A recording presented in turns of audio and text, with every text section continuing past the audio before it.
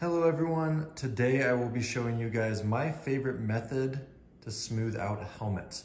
Many of you guys have asked how I do it, what method I prefer using, what filler I like to use, and today I will show you guys. So to give you a little bit of context, we want to get a nice smooth finish. When the helmets come off the printer, they are obviously not super smooth, so we need to figure out a way how to smooth them out. And there are multiple ways to do that. You can use wood filler, you can use Bondo spot putty.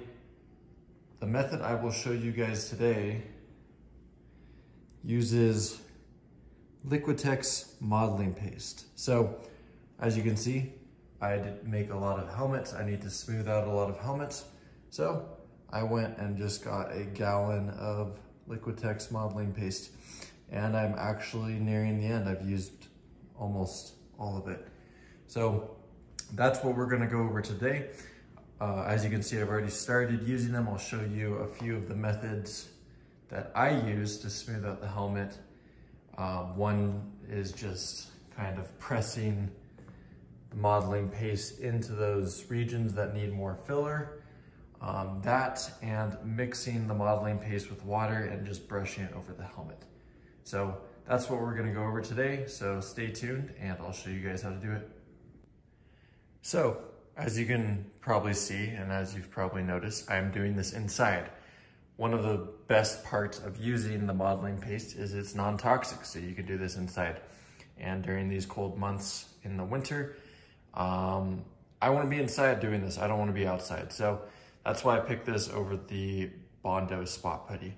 So the first method, you're going to need a little scraper thing like this, and then you're just going to go in, take just a little bit goes a long way. That's probably a little bit too much.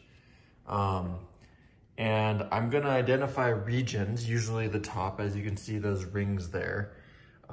Or I printed this helmet upside down, so it needs a lot more for the hunter helmet. But in those regions, they're deeper, thicker grooves and layer lines, so you're gonna wanna smooth it out, and that's where this comes in handy. So I'm gonna try to do this with one hand, but the point is to just get the idea across to you guys so you guys know what to do. But basically, I'm just gonna kind of press it into those thicker layer lines just to fill. That's the whole point. This stuff sands pretty easily, so feel free to be generous because it will sand off. The one downside, or maybe it's the downside, maybe it isn't, to using this modeling paste is it is not resistant to water.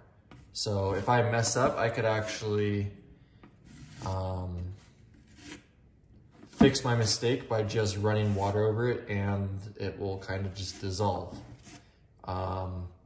So I guess that's a pro, but you cannot wet sand with this modeling paste on the outside. If you do want to wet sand, there is an alternative, and I actually do this regardless of whether I wet sand or not. After doing multiple layers of the modeling paste, I will cover the entire thing with filler primer. The filler primer will kind of encase all of the work that I've already done. It'll show the imperfections that I still need to work on. And this stuff is okay, it's fine with water. So as long as you got a nice thick coat of this on it, wet sanding is fine, but if I were to run water over this as is, it will take away my work. It will just kind of disintegrate and wash away the modeling paste. So keep that in mind. That is something that's important to know. But I always interchange this, do a few layers of the modeling paste, do a layer of this, and repeat until, and then sand, and then repeat until it's smooth to my liking. So yeah, that's the first method, is just scooping it out and kind of just pressing it in those regions that need it more.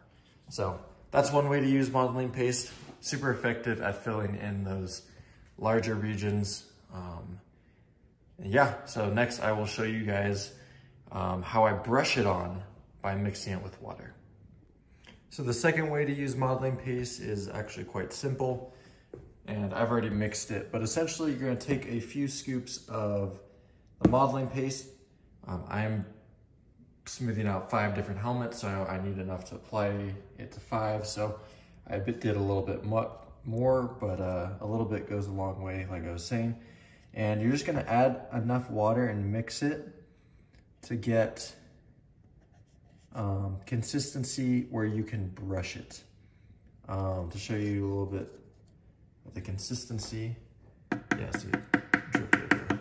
But this stuff can be brushed. And this is actually a little bit on the thicker side. You can go a little bit thinner too. And here's my brush. Essentially,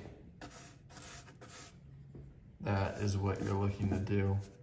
And then you're just gonna brush it all over the helmet. So play around with the thickness. You can go a little bit thicker, a little bit thinner.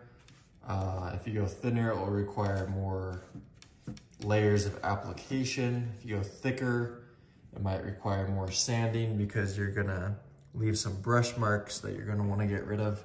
So play around with it.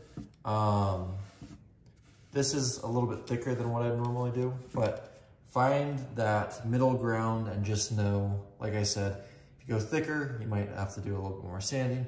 If you go thinner, maybe not as much sanding, but you'll have to do more layers. So just something to keep in mind.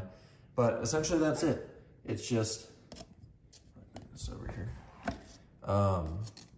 Dipping it in there, and then I'm just gonna go over the entire helmet to fill in those layer lines.